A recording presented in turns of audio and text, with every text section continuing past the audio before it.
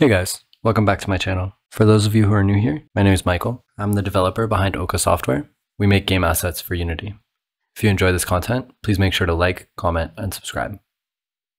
This asset basically lets you pull and get any type of crypto price information for any of over 8,000 different cryptocurrency coins on the market, as well as the global market data, top ticker data, coin data, and different Bitcoin specific or coin specific market information. So basically in the demo scene, you see that I loaded it up. Right now it's loading all of the different tickers, but already at the bottom of the scene, we can see that the global market data, top ticker data, coin data, and specific markets for specific coins is populating. So this is a really powerful asset. And in the demo scene, basically, like we have this information where you can search by name, and it'll include the rank based on the total market cap, the symbol, the name of the asset itself, the price, the market cap, and the ID. You can see here it's still loading all the tickers, so we have to wait for that to finish happening. But once that does happen, then we'll be able to pull up all of the ticker information. And it does take a little while on that first load, but once that's done, then we'll have that information there for the future.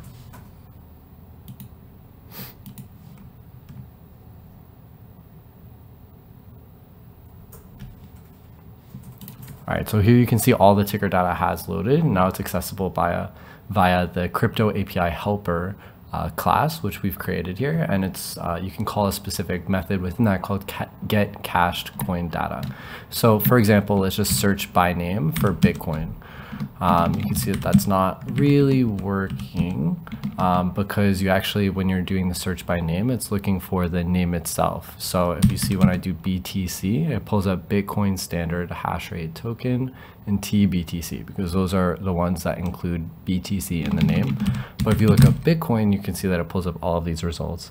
And obviously that's customizable. So you can choose which property to filter on. And you can see the current price of Bitcoin, which is currently ranked 1 based on market cap. And you can see the ID as well. And the ID lets you query this information more quickly from the API that we're using. So you can see the current Bitcoin price is $16,214. So let's say we also wanted to look up, I don't know, Ethereum. So Ethereum's number 2, the market cap is 143 billion, and the current price is around $1,100, $1,200 per coin. So this is a really cool, powerful asset that you can use to include Bitcoin or other crypto price information into your Unity game, into your Unity project, and it really couldn't be easier. So I'll just give a quick example of how we are populating some of this information. So we'll just look at the global market data down here. So if we go to the example script that we've included, you can see here that we have, let me just close some of this stuff up here. Okay, so you can see that just in the start method, we just call this method write global market data example, and we're just kind of continuously pinging this, and we're awaiting an asynchronous function, which is from our helper class, which is the crypto API helper, and we just go ahead and get the global market data. And then once we get that, we can populate the strings for this particular section with the total market cap and the total volume. And we just convert that to a string, and then we include it in our screen here, down here.